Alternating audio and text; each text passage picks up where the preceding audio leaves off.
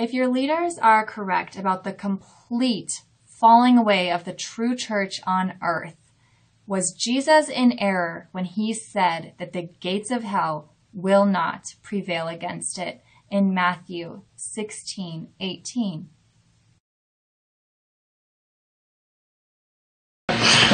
Question 42. If your leaders are correct about the complete falling away of the true church on earth, was Jesus in error when he said that the gates of hell would not prevail against it in Matthew chapter 16, verse 18? So let us first read that verse. That verse says, And I say also unto thee, thou art Peter, and upon this rock I will build my church, and the gates of hell shall not prevail against it. Now, first of all, it is interesting to note that the word Peter means rock or small stone, while the Greek word for rock in this verse means more of a bedrock or foundation stone. This is speaking of the keys of the kingdom. In the verse prior to this, Christ says that he gives the keys of the kingdom to Peter.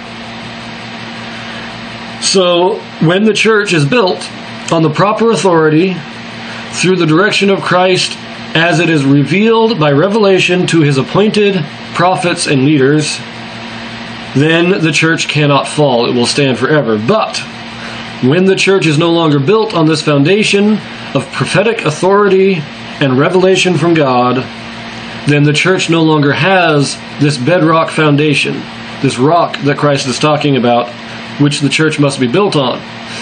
When that was lost in the apostasy, the apostles were all killed, their authority was not passed on. That authority was lost. Therefore, the authority to receive revelation from God to direct the church was lost. Therefore, the foundation was lost. When that foundation was lost, the church fell into apostasy. So it is not that Christ was in error, it is simply that the conditions that he set for the church were violated, and therefore the church fell.